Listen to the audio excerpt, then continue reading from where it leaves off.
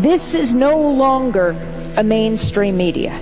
It's an extreme media beating the drums for war. I really do think that those who are concerned about war, those who are deeply concerned about the growing inequality in this country, those who are concerned about climate change, about the fate of the planet, are not a fringe minority, not even a silent majority, but the silenced majority, silenced by the corporate media, which is why we have to take it back.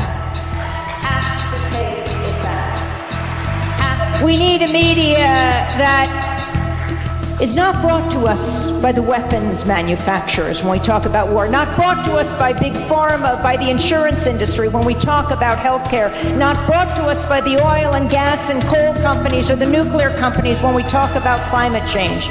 We need a media that's brought to us simply by listeners and viewers and readers who are committed to hearing and listening to and watching something brought to us through something other than a corporate lens or microphone.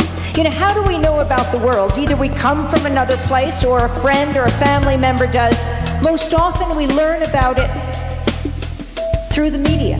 It's got to be through something other than a corporate lens, and most importantly, the rest of the world has to learn about us through an independent lens. That is a matter of national security. That is a matter of national security. That is a matter of national security. That is a matter of security.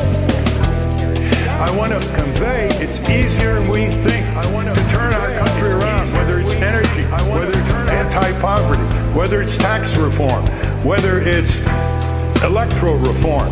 Stop thinking we're powerless. We start with our Constitution, we the people. It doesn't start with we the corporation. Corporations are never mentioned in the Constitution. Why are they ruling us? That's the question we have to ask ourselves. That's the question we have to ask. Why are they ruling us? That's the question we have to ask ourselves. That's the question we have to ask. Why are they ruling us? That's the question.